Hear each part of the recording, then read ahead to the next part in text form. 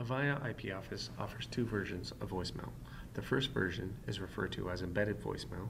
The second version is referred to as Voicemail Pro. Embedded Voicemail does not require any additional hardware. It has a storage capacity of up to 25 hours and includes two voicemail ports. The voicemail ports can be upgraded to a maximum of 6 with the appropriate license. Voicemail Pro does require a separate server, either a Windows-based server or a unified communications module, which is pictured here. The unified communications module is preloaded with a Linux operating system and is inserted into the chassis, as pictured here. Voicemail Pro will support up to 400 hours of storage capacity on a unified communications module, or is limited by the size of the hard drive in a Windows-based server. Voicemail Pro has 4 voicemail ports included, but can be upgraded to a maximum of 40 ports, again with the appropriate license. We'll look at the manager for IP Office here, where we can select what version of voicemail we would like to use. The voicemail type here says Embedded Voicemail, but providing the appropriate license is installed, when you click that, you can select Voicemail Pro. Once you've done that, the IP address of either the Windows server or the UC module would be entered here. The differences between Embedded Voicemail and Voicemail Pro are the Auto Attendant and the interface used in order to manage the systems. We'll start with Embedded Voicemail. Embedded Voicemail, as you'll see on the left here, has an Auto Attendant module in the manager itself. This is a basic Auto Attendant module, and if I create a temporary one here, the Auto Attendant actions are defined here. So for instance, for option 1, after an Auto Attendant greeting was played, if you wanted to send that to an extension, you could change this to transfer and then select the extension for the person that you would want to send option 1 to. All the recordings can be done either by uploading a WAV file or by using this shortcode keyed into any phone that's live on this system to record a greeting for that particular Auto Attendant. Voicemail Pro Client is a utility used to administer Voicemail Pro. If we click on the Users field, this will go to the IP Office and get all the information for each user's mailbox. It will show the display name, the extension, as well as the current size of this user's mailbox.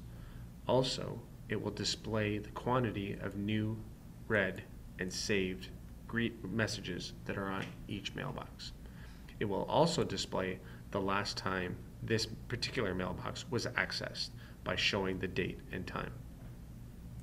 If we click on Modules, this is where the Auto Attendant would be programmed in Voicemail Pro. It's worth mentioning that if we go back to this particular IP Office, which is Embedded Voicemail, we have an Auto Attendant field where we showed that programming earlier. If we go to a system that is Voicemail Pro, you'll notice the Auto Attendant field is not displayed because that information is programmed inside of Voicemail Pro. If we click on this particular module, which is just standard Auto Attendant module, we can go into Menu, and then on the second tab for entry prompts, this is where we would record the greeting for this particular Auto Attendant. Clicking on the plus sign, you see that there are 2 different ways to record a greeting. You can either do it through a PC with a microphone, or you can select telephony headset, and then any extension that's programmed in that system is where you would be able to do this recording, just by giving the recording a name and then hitting record, and then if you have it set on telephony headset, that phone would ring and all you have to do is follow the prompts in order to record that greeting. It's very similar with PC multimedia. Again, give the recording a name and then hit record, and then your PC speaker will just give you the prompts for what you needed to do for that recording. Once that recording is active, it will show you the length of the recording. Under touch tones, this is where we make available which options would be for this auto attendant.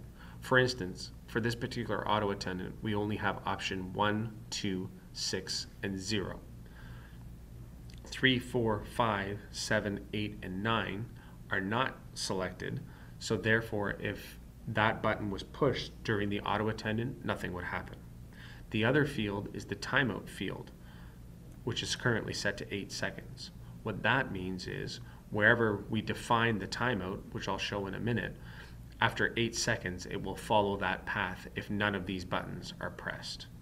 You can also notice that it doesn't necessarily have to be a digit. It can be a series of digits and or a star code. This is helpful if you needed to do a hidden option inside of your auto attendant, like for some administration and or for other announcement recordings and things that you wouldn't want a regular customer or some other people to be able to get into. So if we go back to the main screen, you'll see that those fields that were there, the 1, 2, and 6, 0, show up in here, as well as that timeout. Again, because 3, 4, 5, 7, 8, and 9 were unchecked, they do not show inside of this screen. If we click the little line beside option 1, this defines what will happen when option 1 is pushed out of the auto attendant. In this case, it goes to a transfer to extension 6081. Conversely, if we look at option 2 will actually go to a voicemail campaign. And you can do this with any of the buttons that are pressed. As I said previously, the star codes, for instance, this is for remote access options. So star 17 out of the auto attendant, even though it wasn't recorded in the greeting, would go to remote access options, which would be where employees could go to check their voicemail remotely or things like that. Some of the other things that can be defined in a module are things like an auto attendant night, which is a whole nother auto attendant which would be defined for the off hours with its own options as well as with its own greeting. We referred to earlier some admin options where users would actually, you may remember in the auto attendant, we had admin options pointed to a star code so that for things like users being able to set an emergency status or be able to access their voicemail remotely. That's how that would work. As well as things like a conference bridge, where this is a moderator-assisted conference. Also, if we look at this module called recordings, this is where we could actually go in and record greetings for holidays.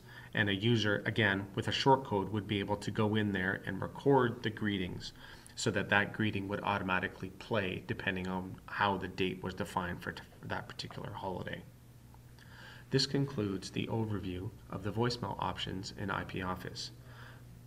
Please tune in to a later video for another subject, and I thank you for your time.